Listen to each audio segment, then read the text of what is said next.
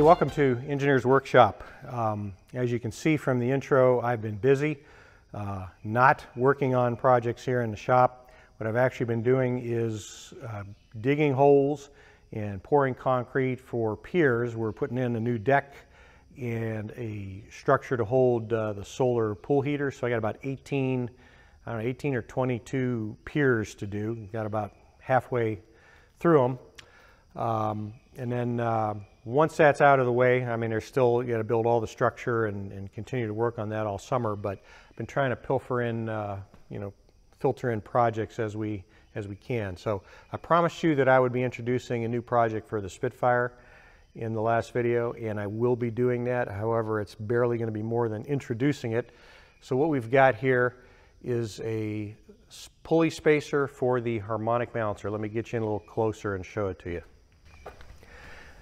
So on this end, this would plug into what I think is the cogged pulley for the timing belt. And normally the harmonic balancer would bolt right to that. And I think it has the serpentine belt grooves on it to drive the accessories. He's pulling that forward 3.5 inches. So the harmonic balancer is now going to bolt out here. And then there's going to be long through bolts through both of these to get into the original pulley. So this thing has to be, parallel, perpendicular, everything's got to run true. Multiple steps. We've got steel end pieces. This could have been a solid chunk, but then we'd have to, gun drill these holes and have them be accurate the entire distance. So, I can see his point in just doing it this way. Multiple steps on the lathe and on the mill to get all the features in place, probably rough it to a degree, get it pressed together, let them weld it, and then get it back over to the lathe and finish cleaning up some things so that everything runs true. So let's take a look over at the bench and see what kind of stock he's given us to do this. Okay, we've got a couple of, these were sliced off of round stock. I wonder if he bought these from McMaster. Just a hair under 2.5 inches, 3/4 of an inch thick,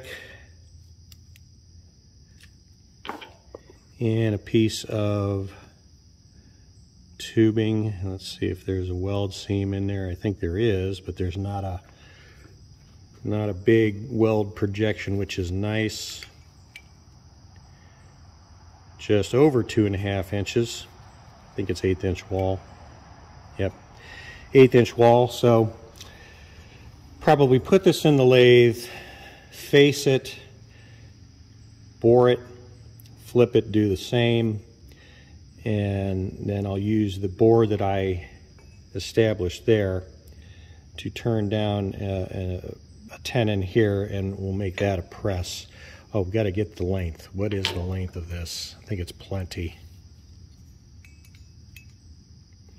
Yeah, he's got 4 inches to work with, and this thing is only 3.5 inches tall.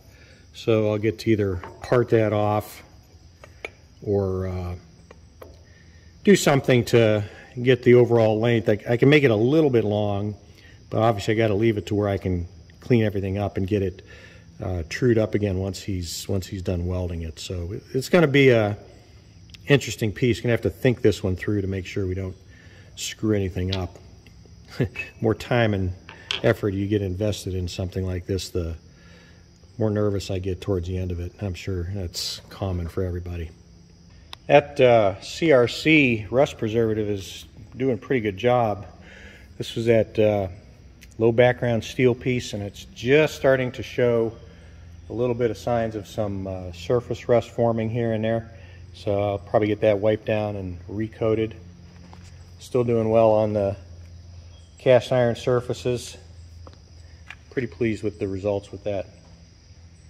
Well, there you have it. It ain't much, but it's something. So this will keep me busy for a while. He does have the bracketry finished for getting that accessory drive holding. There's tensioners, there's idlers, there's all kind of stuff he's got to put together, and I'm building exactly what he tells me to build, so he's got to worry about all the in and out. relative to the mounting on the engine, that all this is gonna come out right. We'll see if he comes back to me and says, "Hey Dad, can you shorten this 1/8 of an inch?" You know, so we'll see what happens with that. But hopefully, he's a good engineer, so it should come out pretty good. And I'm really anxious to see this car start for the first time when he gets to that point. So that's all for Engineers Workshop. I know, I'm sorry it ain't much, but it is what it is. Try to get a little bit more content for you next week. And until then, you know what I'll be doing: digging holes, pouring concrete, and cutting deck timbers and stuff like that. So that's my summer job. So anyway, thank you again for subscribing. Hit the like button, share it with your buddies. Let's try to grow the channel. Stay out of the heat this summer, man. It's wicked, I know, in a lot of places in the country, but take care and make sure you stay hydrated and stay safe as always from Engineers Workshop. Thanks again.